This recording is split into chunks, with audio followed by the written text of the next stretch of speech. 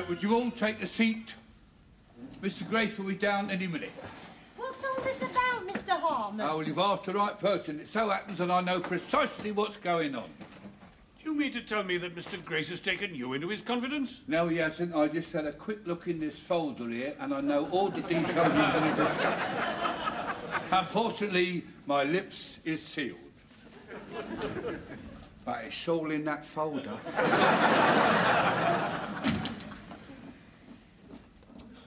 I wonder if we're all going to get a rise. Or a cut. Perhaps it's a takeover by the Army and Navy. Oh, that would be nice. Perhaps some Arab sheik has bought us all. Oh, Mrs. Slocum will come into her own then, won't she? They like 'em big in the East. Come to think of it, she's very big in the South as well. Mr. Lucas, just because we're in the boardroom and on our best behaviour doesn't mean that I won't give you one up the bracket. Mr. Grainger, can't you control your junior? I'm more interested in what is in that damn folder. Well, you're nearest. Have a look.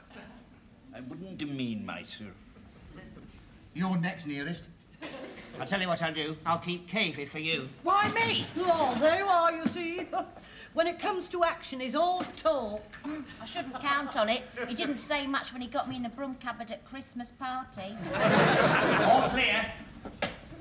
Mr. Lucas, as the senior staff member here, I must forbid you to look into that folder. All right, then. I'm very sorry, Captain Peacock. I only read the first line. Well, what's it all about then? Well, Captain Peacock's name was mentioned, but as I'm not supposed to have seen it, my lips are sealed. All I will say is that if I've ever been rude to you in the past, Captain Peacock, I'm very sorry. That's all right, Mr. Lucas. My promotion was not entirely unexpected. I didn't see the word promotion. What word did you see? Replacement. Replacement! Replacement for you, Captain Peacock.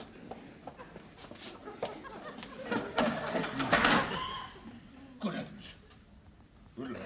It's not that bad, is it, Captain Peacock? It's worse. Oh, dear. Oh, dear, oh, dear. Oh, dear, oh, dear, oh, dear, oh, dear. Well, what does it say? I can hear his knees creaking along the corridor. We're all to be replaced en masse. Oh, That's why we've been summoned to the boardroom. Typical. Typical. well, miserable old devil. My horoscope said I was going to get a new position. But I interpreted it quite differently. I have never been sacked. All the years I've worked in shops. I think we should all resign before we are dismissed. Yeah. I don't think we should do anything hasty. Water, weak as water, that's what you are. I agree with you, Mr. Grainger, and I am unanimous in that. Hands up all those who think we should resign. Good, we resign. And we do it in alphabetical order. Brahms. Men first. Grainger.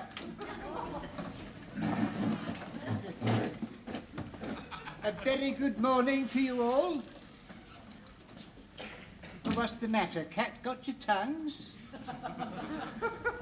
Before you say anything, Mr. Grace, Mr. Grainger has a statement to make. Has he? Well, what is it then? Good morning, Mr. Gray. I'm afraid I must resign. Oh, well, Ernest, I suppose it had to come sooner or later. Make a note of that, Rumbold, and then tell them what I have in mind. Mr. Grace has decided, in his wisdom, that it would be a good idea if we all obtained experience of other people's departments. To that end, it has been decided that haberdashery and notions should go to bathroom fittings and sanitary ware, stationery should go to bedding, and the ladies and gentlemen of our floor are going to toys. So we're not going to get the sack after all? No, on the contrary, you could be promoted to the position recently left vacant by Mr. Grainger.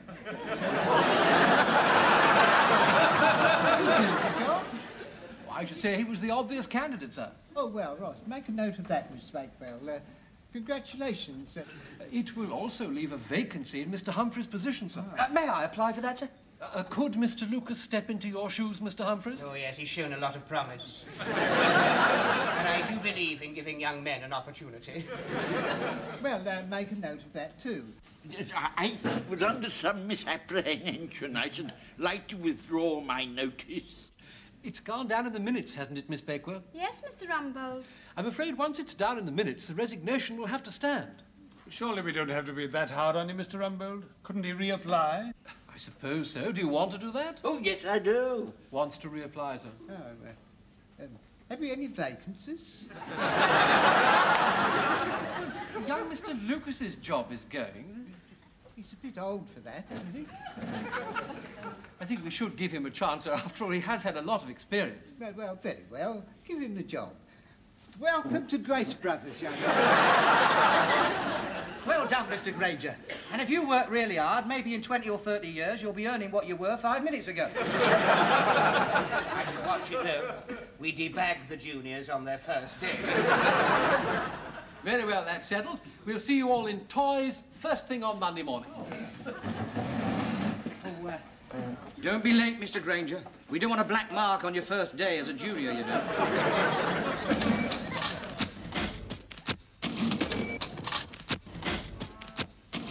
Oh, Rob, just look at that big bear. Well, do like that.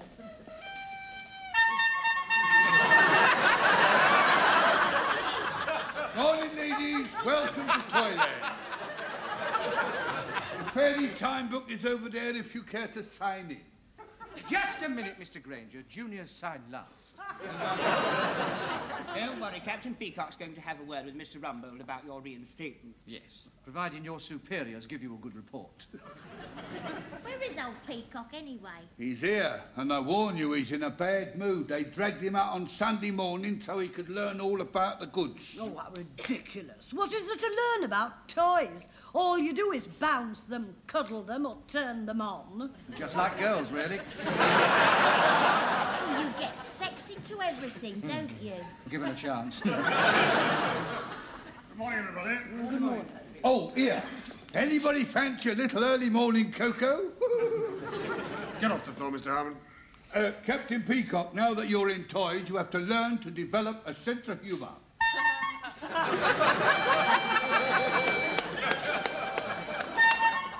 now we're all here, who's going to sell what? Well, I think it would be best if I acquaint you with the general range of products, and then we can allot responsibility later. I dislike children.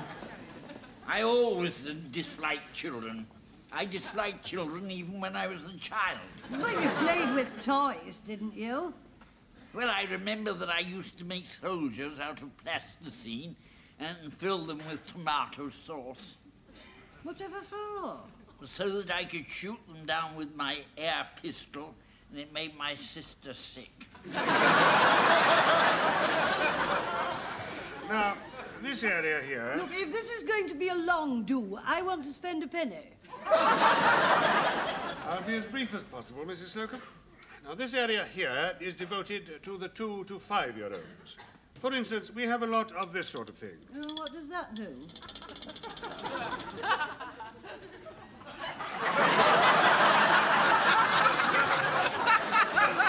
Is that all? I understand it's very exciting when you're 2. Japanese rubbish. A lot of men in back rooms inventing that. I'm sure they do other things as well. Yes, well, now, this is a special offer. The Wibbly Wobbly Playground. Now, we get the Wibbly Slide and the Wibbly Roundabout and the Wibbly Rocker and, of course, the Wibbly Swing. And with them, 4 Wibbly Wobblies. Extra Wibbly Wobblies are obtainable at 25 pence per Wibbly Wobbly. Now, to demonstrate it, one is recommended to adopt the following procedure. Down the wobbly slide, round the wobbly roundabout, up and down on the wobbly rocker. You have to have 2 or they won't wobble.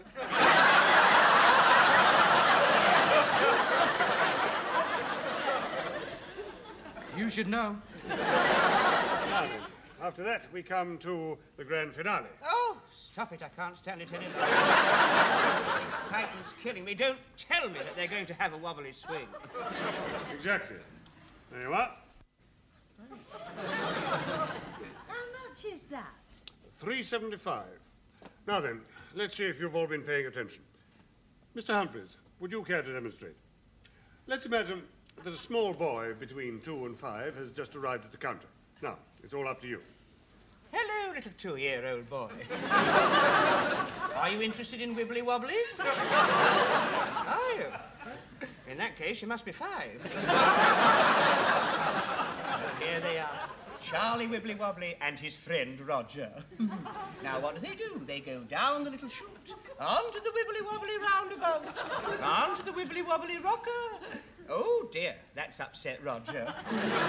It's given him a Wibbly Wobbly tummy. But he doesn't want to disappoint Charlie, does he? So they both have a swing on the Wibbly Wobbly swings and then sit down together and discuss how nice it is living in Wibbly Wobbly land. But little do they know that Spencer the Spider, that's his Roger, and he has crept up behind him and gobbled him up for lunch. That's horrible. Mr. Lucas, we do not want to frighten the children. But there is no need to worry, because Spencer the Spider doesn't really like the taste of Roger, so he spits him out. And they all live happily ever after for $3.75. Which is not bad these days. Well, now, I think you've all got a fair idea about that. Now, over here we have the usual games. They're all fairly straightforward. And in this area, we have the mechanical toys. Now, this is very popular with children of 3 and under. Why not 1 to 3? We prefer to call them 3 and under. That's so it includes those at naught. Now, this is called Tuffy Tank, and as you can see, it stops at nothing. Oh, I say. I'll bet Roger Wibbly Wobbly would like a ride in a Tuffy Tank, wouldn't you, Roger? For the more sophisticated children, that is from 5 and upwards, we have a very interesting range of robots. Now, firstly, we have the television robot. Oh, look! It's Star Trek. I bet it's a repeat. And we have this one.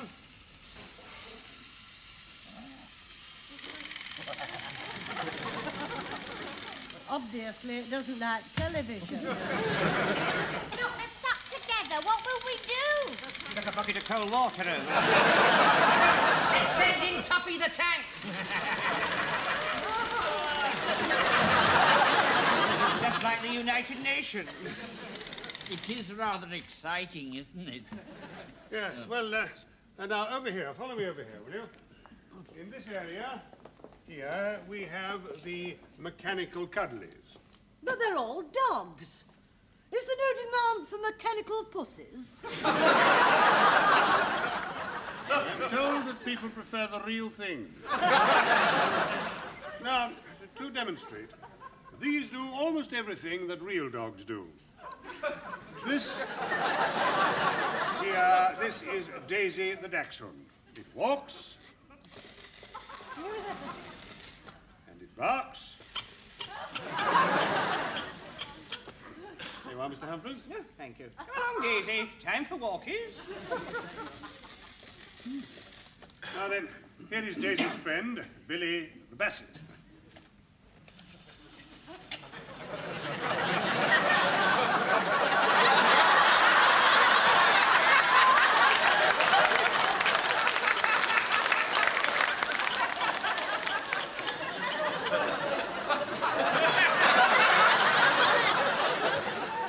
Very realistic, isn't it?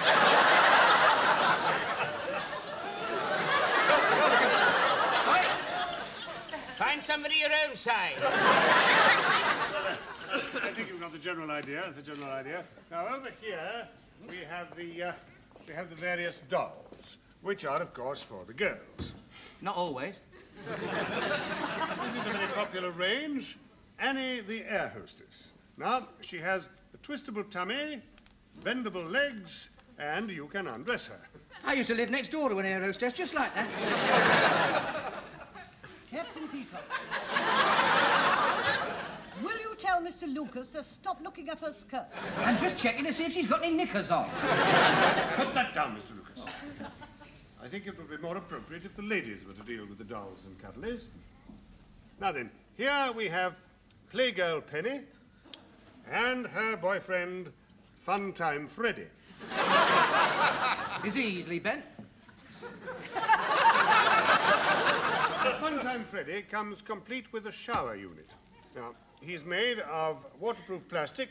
All you have to do is remove his hat, remove his sweater, then you pull down his trousers, take them off like this, quite easy. Then you trap his neck in this device here so that he can't move. You know, I used to live next door to somebody that had a shower just like that. And by pressing this button, you give him a shower. What will they think of next? Does he always keep his boots on when he's taking a shower? Don't call him Funtime Freddy for nothing. Over here, we have what is called Hocus Pocus. Now, this consists of such things as itching powder, imitation ink blots, stink bombs... Oh, I had them. I used to let them off in the choir. They called me Stinky Grainger. No wonder you've been a junior for so long. We're also offering this rather interesting little novelty. Mrs. Slocum, have you got a penny? Thank you very much. Now then, watch this closely.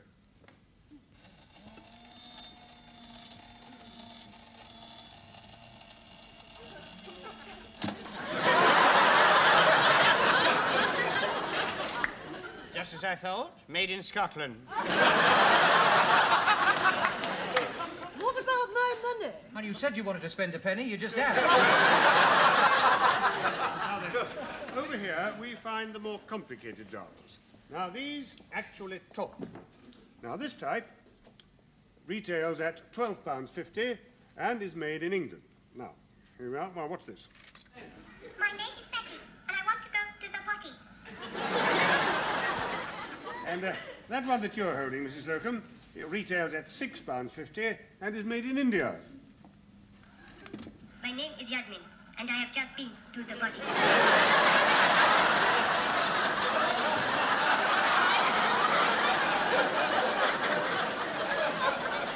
Yes, Mr. Grace? How's it going, Rumbold? Well, sir, they've only been at it for half an hour. Yes. Bathroom fittings are doing very well in trousers. Oh, good, good. Well, there are one or two customers about now, sir, so I should think that by lunchtime we should be able to foreguess the general spectrum of viability. Yes, I've no idea what you're talking about. Keep in touch. Yes, sir. And about Grainger, sir. Grainger? Yes, sir, he's now the junior. Oh, Grainger the junior. Oh, he's just come to us from Derry and Tom's, hasn't he? That was in 1926, sir. 26? He's a bit old for a junior, isn't he? Mr. Grainger is over 70, sir. Over 70 and still a junior? Well, he'd better pull his socks up or he'll have to go.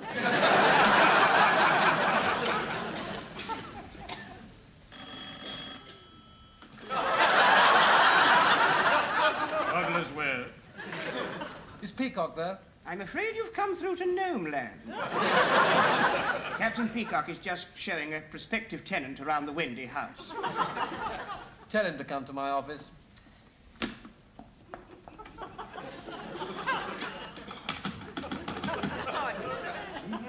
Peter Pan!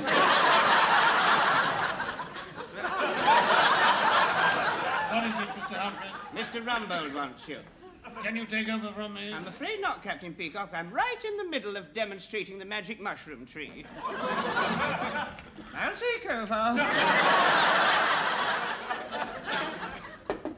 Enter. Ah, Peacock. I just wanted you to know that I'm doing my best to get Grainger reinstated. But I'm having trouble getting through to Mr. Grace. Why, is his telephone out of order? No, his brain. By the way, while you're here, I'd like your opinion. What do you think of this?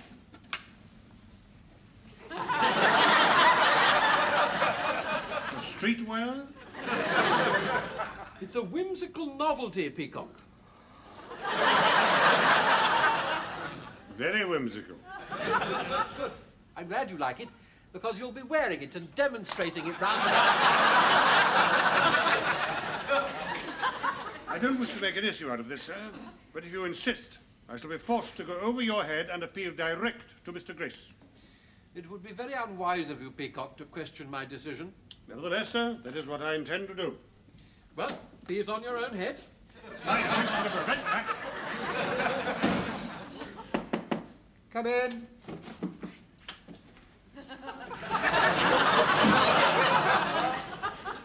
Yes, that's right. I want a table in the alcove. I'm expecting a young lady, so if she gets there before I do, give her a drink. She's a tall, blue-eyed blonde, about 65. Well, I can't. I must go now. I've got a man here with a propeller on his head. Mr. Grace, I appeal to you. What do you think about your floor walkers wearing these? Well, what does it do? Yes, well, if you want to get off the ground, you'll have to get a bigger propeller. Mr. Rumbold, will you do something about Mr. Lucas? He keeps filling my tinkling dollies with fizzy lemonade. And every time I do the potty demonstration, they get all covered in froth. And there's another thing. Mr. Humphries keeps coming over and putting Funtime Freddy in the shower. I want it clearly understood in front of witnesses that I am responsible for bathing Funtime Freddy. I had just stimulated a customer's interest in Funtime Freddy. I was carrying through the demonstration to complete the sale. I mean, we must have scope. If she wants to come over and give my wibbly wobblies a swing, would I create? I have no interest whatsoever in your wibbly wobbly. I want a rule that we all stick to our own counters. Well, in that case, stop Miss Brahms from overwinding my vibrating bear. She can't keep her hands off it. Well, what about him? He keeps crawling under my counter. Can I help it if my robots get out of control? Have a sensible conversation with that man. Did he give you permission to take it off? No. The last suggestion was that I should put a bigger motor in it and save bus fares. Sorry to interrupt. I've got a bit of bad news. We've had a bit of a tragedy with Billy the Basset. He got a bit too cheeky with Bertie the Bulldog. We don't sell Bertie the Bulldog. No, I know. It belonged to a customer. And as a result of the fracas, this is what happened. He's pleased to see his head again. By the way, am I covered by insurance against personal injury from ferocious pets? Well, I expect so. Oh, good. Well, I'll go and fill in the necessary forms then. I think that's all right, don't you, Mr. Lucas? A perfect fit, Mr. Humphries. Would Sir mind raising his tomahawk? Plenty of room under the arms. The trousers a bit long. Indians are wearing them long this year. The seat is a bit baggy. Yeah, well, you need them baggy, sir, you see, for squatting round the totem pole. It also comes with this simulated buffalo hide trophy belt. The hooks are for the scalps. Yes. Would Sir be requiring scalps? Well, Scalps, Mr. Lucas? Scalps coming up, Mr. Humphries. There we are, sir. That's the very latest range in scalps. We call this the Magnificent Seven range. that one hasn't got any hair. That's Yul Brynner, sir. I'd like to buy a bridal doll for my little girl. Certainly, madam. Bride's Miss Brahms. Will it be a registry office or a church wedding? Church, I think. Oh, you're so wise, madam. It's so much more romantic, isn't it? And now, this one retails at £20.50. Oh, it's a lot, isn't it? Oh, well, it comes complete with bridegroom. And the full trousseau, and if you pull this cord, it talks. I love you. I love you. I do. I do. Isn't that beautiful? Oh, can't you just picture the scene? There she stands by the bridegroom. They're stood in front of the altar. The organ's playing. The ceremony comes to a climax. She turns to him and utters those immortal words that he'll remember forever. I want to go to the potty.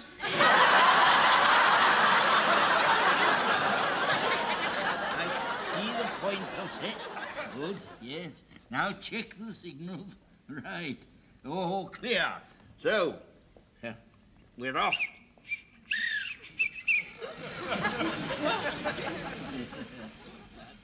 Mr. Grainger has sold 4 of those already, then. I thought he didn't like children. He doesn't, but he likes trains. I do hope we can do something about his reinstatement. Oh, yes, that was all very unfortunate, but leave it to me. I'll fix it with Mr. Grace. Well, the sales figures are very good, Rumbold. Yes, sir. I think the whole staff have found it very stimulating. Mind you, they'll be glad to get back to their own departments. Yes, of course. Well, it's nearly closing time. I'll come down and thank them personally. Oh, yes, sir. Oh, what about Grainger, sir? He didn't really intend to resign. Well, I know that. I was just teaching him a lesson. Nobody, you know, is indispensable. Except her, perhaps, and she goes on playing her cards. Right, we've got time for one more race before the shop closes. All right, Mrs. Slocum's on blue, Miss Brown's on red, and Mr. Humphries is on virgin white. Oh, yeah. Last race then, 50p a knob, winner take all. Right, they're on the starters' orders, and they're off! Hey! Oh! All right, now catch up now. Here we go. Mrs. Slocum has been hotly pursued, which hasn't happened for years. And hello, Mr. Humphries is a little behind. That's not always a disadvantage. I've won. Trust him to get it, isn't it? Isn't it amazing what you see when you have Good evening, everybody. Good evening, Mr. Grace. Well, I'm glad to see you've all entered into the spirit of the thing, especially as the bell went 2 minutes ago. Oh, we must have missed it in the excitement. Yes. Well, thank you all very much indeed. You've all done very well. Thank you, Mr. Grace. Right then, pack up. We don't want to get locked in all night. Oh, I wouldn't mind. Hey, I haven't had a go on the racing cars yet. Night, little wibbly wobbly. I'm going to miss you. Night, little tree people. Time to go to beddy boys. Up you go when you live. And Rover, no barking and keeping everybody awake. Who's taking that one home with you, Mrs. Slocum? Well, I have paid for it. I'm sure you have. It's just that I've become rather attached to it. Shall I tell Grainger, sir? Oh, yes, put him out of his misery. The Birmingham Intercity Special is just leaving from platform 2. Mr. Grainger? Not now, Mr. Rumbold. I'm expecting a goods train at any moment. I've got good news for you. As from Monday morning, you will once again be the senior assistant in menswear. Oh, I see.